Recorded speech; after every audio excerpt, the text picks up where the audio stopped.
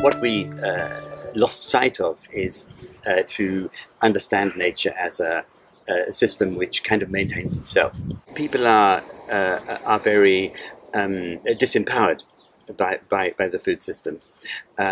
The introduction of supermarkets and that kind of stuff has had a lot of effects which it would be very interesting to study. But I mean, the food looks extremely uniform.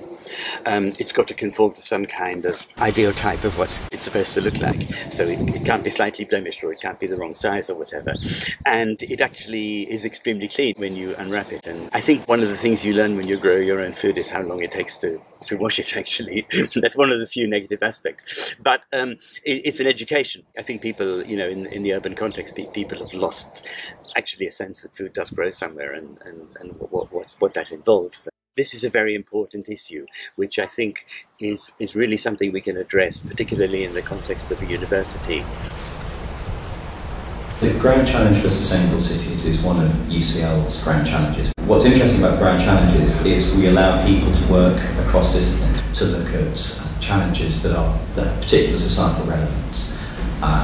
Food has been something that's come up again and again. Things like the way people eat, what people eat, where they eat, where they source things from are all very important issues for sustainable cities. Under feudalism, most people were producing their own food. Under urbanized capitalism, that's not the case. And so you then have to feed the city, feed the population, who then become passive consumers. So this pushes the whole problem to a much higher level. It is something which has gone wrong with humanity in its attitude towards nature.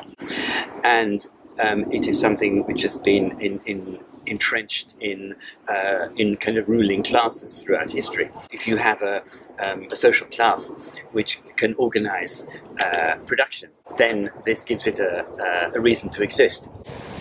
This is kind of the historical background in terms of agrarian societies, which were very exploitative. And then capitalism comes in the 16th century and then more so in the 18th and 19th century, when capitalism becomes industrial capitalism. And then, of course, with industry, you began to get urbanization. The trouble you have with cities is they are these wonderfully compact places for people to live, but they don't really have the surface area to support every single person who lives there, so they rely very much on the surrounding areas, so that they're part of resource networks. And those resource networks have a lot of implications for the way cities work, the way the food gets in, the way the waste gets out.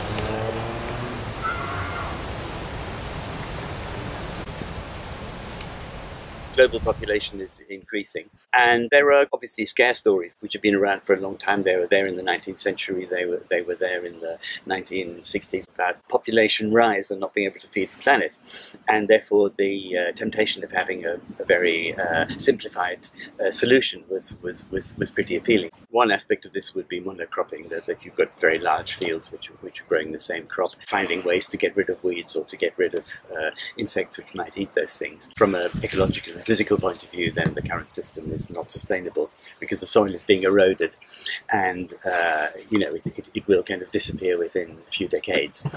And in a socio-political sense, obviously, the food is maldistributed, and there is all sorts of exploitation, and people are alienated, both psychologically and in terms of being cut off from their contact with the land. We have this thing called complexity theory, which is taking us back to the way in which traditional indigenous people used to look at nature. And in a sense, it's harmonious and it's got equilibrium because all the parts fit together and they work together. But the other aspect, which is less obvious, is that it embraces disequilibrium, because in a natural system you constantly had climate challenges, and in evolutionary theory these kind of shocks to a system help it evolve, because the system learns to adapt to these kind of shocks. Can we apply the same principles to society? It's more about devolving power to local communities and rehabilitating small farms. And there are a number of ideas we talked like about commons. You view the earth as a common treasury, but not in the sense that we're simply sort of withdrawing stuff from it. I mean, we are stewards of it. We have stewardship over it. And if we can use these kind of techniques of self-organization and apply them to society, then society will also become resilient.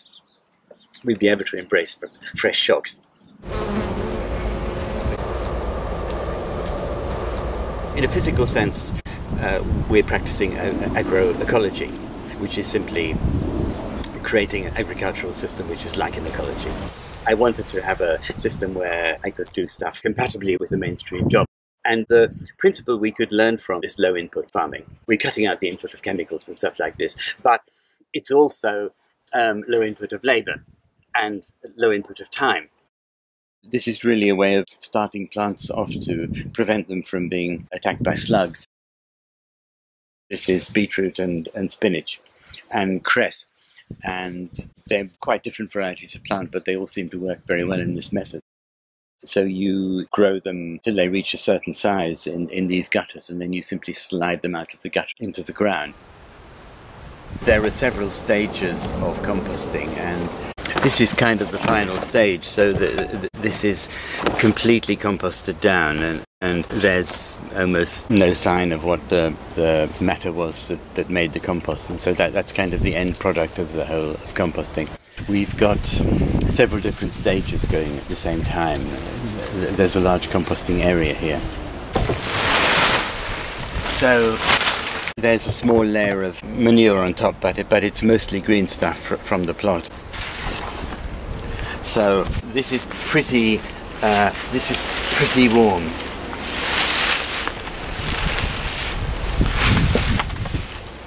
I don't know if you can see the steam coming out of it. It remains hot for a while, and this is a bacteria working very, very intensively. And then it cools down, and the worms move in. You know, it would be too hot for the worms at the moment, but they are around, and they are keeping an eye on it. Worms are quite shy, but they're in here somewhere.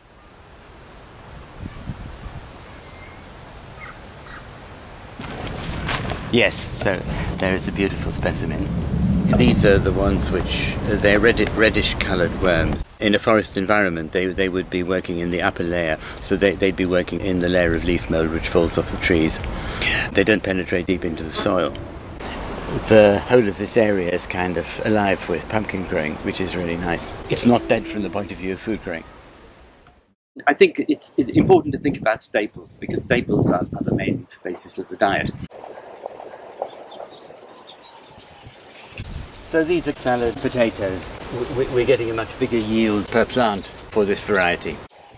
We'd aimed to produce about 100 kilos of potatoes. Once you've sorted out the staples, then this will keep you alive. And then we just try to grow everything else, because we obviously want that variety. Yeah, these are parsnips, and they were grown in a gutter. They're growing very nicely, so we got a very good crop, and they've got a great flavour. This is the maize. We just started eating it, so it's a variety which is pale in colour, but it's very, very sweet. So it's really nice like this when it's you hardly need to cook it. So you kind of steam it for 5 minutes or something like this, and it's really, really great. We try to experiment with some unusual things.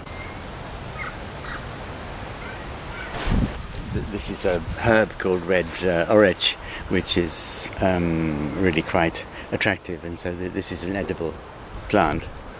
And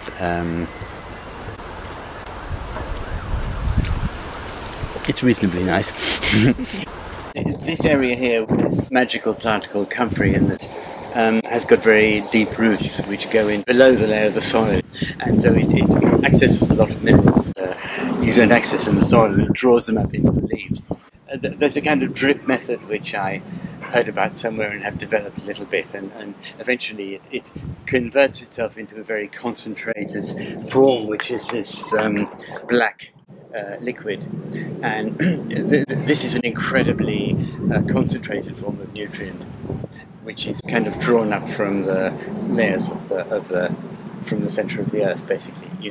Normally in organic farming, you say you feed the soil, not the plant. So in that sense, we don't normally think about fertilizer, but nevertheless, you can increase the vigor of the plant by giving it this stuff, and it is quite miraculous. So this is a really essential ingredient. There are people coming from all over to kind of look at the work we're doing, but I think within the allotment, we're viewed as being very, very peculiar and possibly somewhat dangerous. The allotment movement, which is very traditionally, it's very English, but actually the mainstay of it has very often been new communities who come into the country. So it is diverse, and at the same time, funnily enough, it is the same tradition which has always been there. So England has sort of reinvented itself in a different kind of way. So this is something which the right-wing nationalistic discourse completely fails to spot. Being part of the allotment movement, we really feel we're part of something. And there is a lot of kind of love and mutual support which is there, and it is a commons in action. There is this huge sense of continuity with a working class cooperative tradition, and in a broader sense, I think the new food-related urban social movements are doing the same thing in a new way. They are creating mutually supportive networks, different forms of collaboration, and they are functioning as a commons. So I think what's encouraging is that the elements of the new social order are there, and we simply have to explore them and bring them together.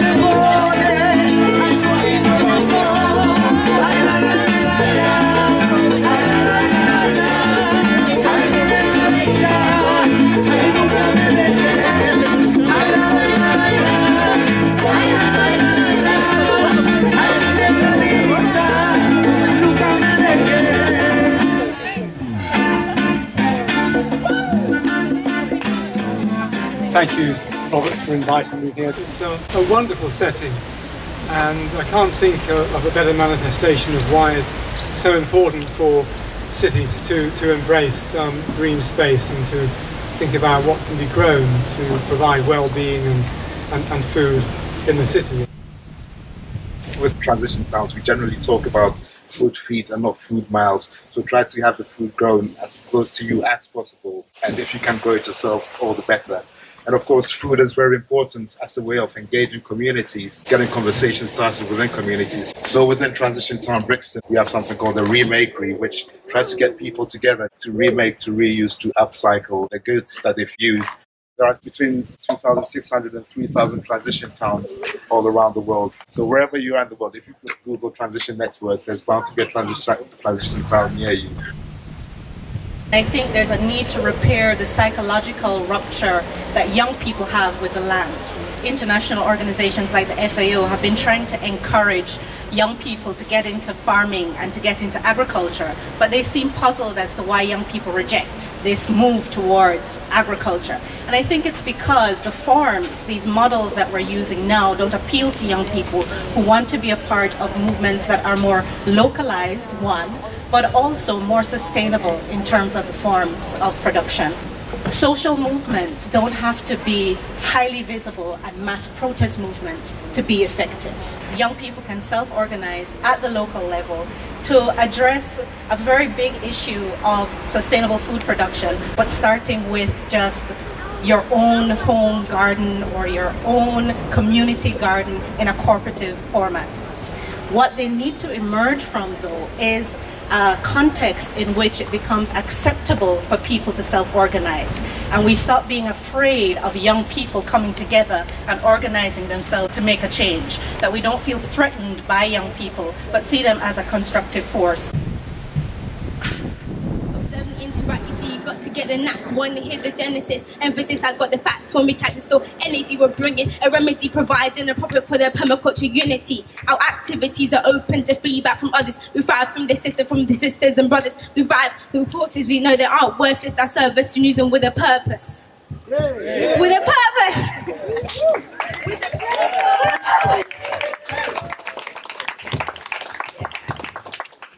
In a sense, agroecology is not just a farming technique. It is a different philosophy of existence. It's a different way in which we relate to the natural world and to each other.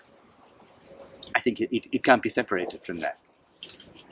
We're not only healing the farming system, we're healing ourselves and everything else. And so it is a big task. But nevertheless, obviously, it's one we have to undertake.